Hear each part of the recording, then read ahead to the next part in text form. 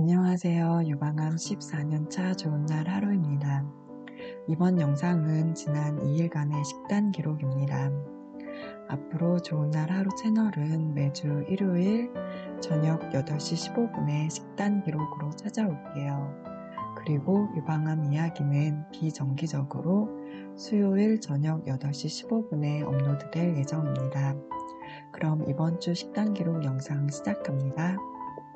오늘은 10월 14일 목요일입니다. 오늘도 병원에 왔습니다. 암 진단 후 14년이 지났지만 병원에 꽤 많이 옵니다. 이유는 영상으로 차차 말씀드릴게요. 검사를 위해 오늘 아침은 금식입니다. 병원 검사를 마치고 집에 오는 길에 바지락 한 봉을 사왔습니다. 한살림 바지락은 보통 해감이 잘 되어 있어서 종종 사다 먹습니다. 깨끗하게 씻어주고 올게요. 끓는 물에 바지락을 넣어요. 바지락 찜과 같은 국을 만들어 먹으려고요. 언니가 자주 해줬던 건데 진짜 만들기도 간단하고 맛있어요. 맛술 조금, 국간장,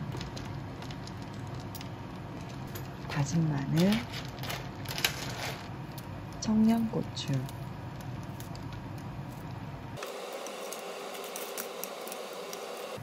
대파도 넣어줄게요.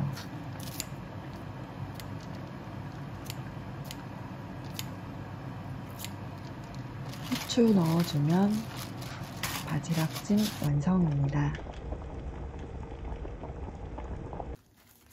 바지락찜과 같이 먹을 비빔밥도 만들어요. 상추도 잘라주고요. 엄마표 무 생채도 넣어줍니다. 고추장에 물을 약간 넣어서 섞어주면 밥을 비빌 때 쉽게 비빌 수가 있어요. 계란 후라이 하나 만들어서 밥 위에 올려줄게요.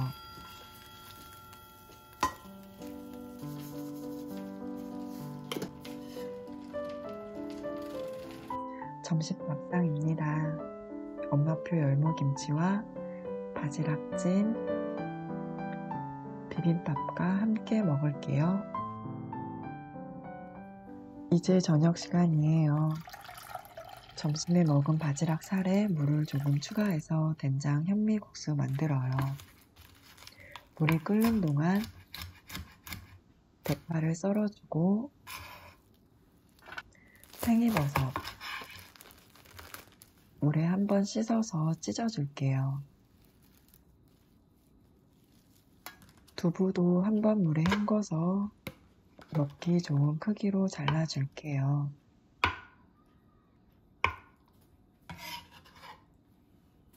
남은 두부는 물에 넣어 밀폐 용기에 보관합니다.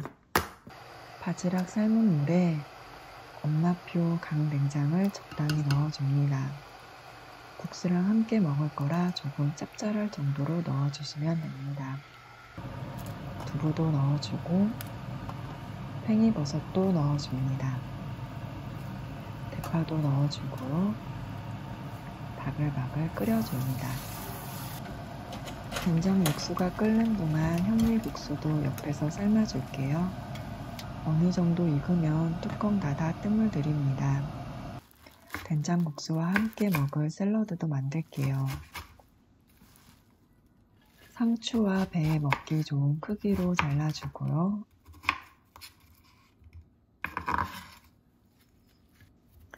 오렌지도 하나 넣어줍니다.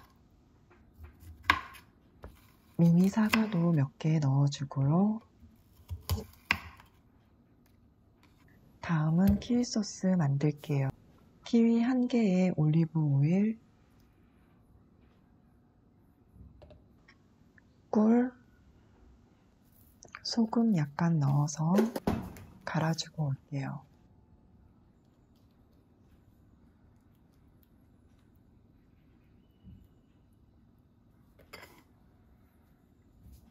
그 사이 된장국수의 국물이 완성되었습니다. 찬물에 헹궈낸 현미국수에 국물을 먼저 조금 넣어줄게요. 그래야 국물을 따뜻하게 먹을 수 있어요. 이제 건더기와 국물을 넣어주면 정말 건강하고 맛있는 된장국수 완성입니다.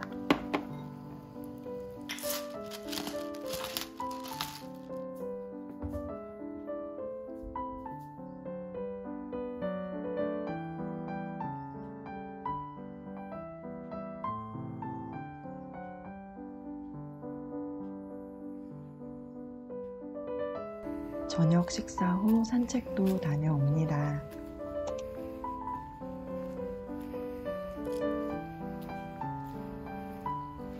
다음날 금요일 아침입니다.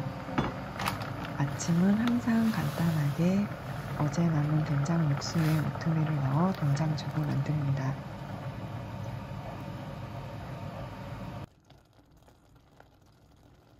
보통 아침은 간단하게 먹는 편입니다. 아침, 점심, 저녁 비율은 보통 2대 5대 3으로 먹으려고 노력합니다.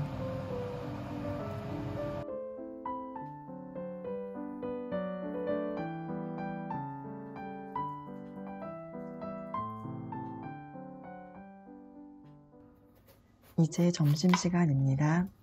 오늘 점심은 집에 있는 야채들을 구워서 먹을게요.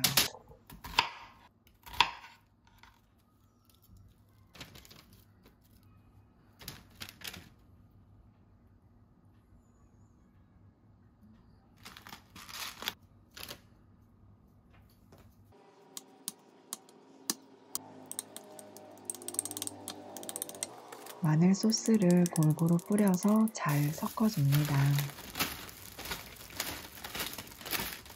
그리고 에어프라이어에 200도 20분 정도 구워주고 올게요.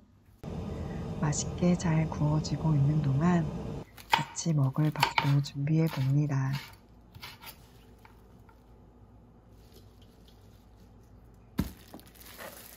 엄마가 만들어주신 간장 새우장으로 새우덮밥을 만들어 먹을게요.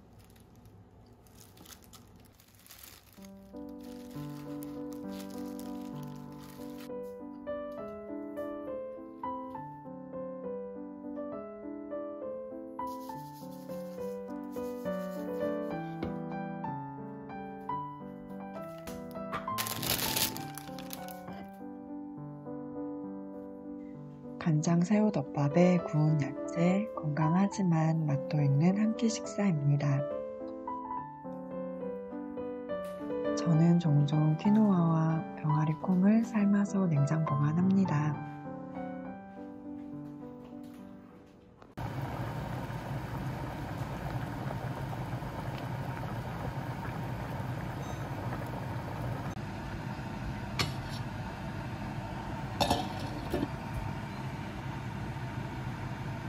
저녁 시간입니다. 오늘 저녁은 채끝살을 구워서 소고기 샐러드 만들게요. 올리브유 발라서 잠시 실온에 둘게요. 이렇게 실온에 30분 정도 두면 고기가 더 부드럽게 구워진다고 해요.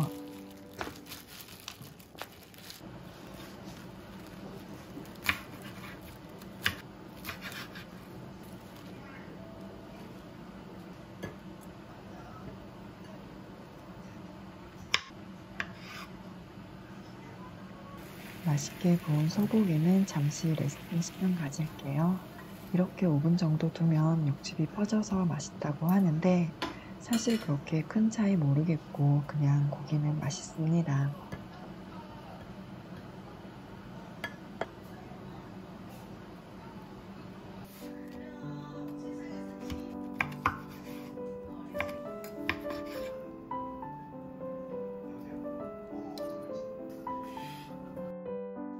고구마 1개 추가해서 소고기 샐러드와 함께 맛있게 잘 먹겠습니다.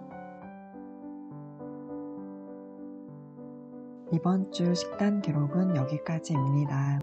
앞으로는 매주 일요일 저녁 8시 15분에 식단 기록으로 찾아올게요. 또 비정기적으로 수요일 8시 15분에는 유방암 이야기로 찾아뵙고요. 그럼 오늘도 끝까지 영상 시청해주셔서 감사합니다. 구독과 좋아요도 부탁드릴게요. 그럼 건강하고 행복한 한 주 보내시고 다음 주에 만나요. 안녕.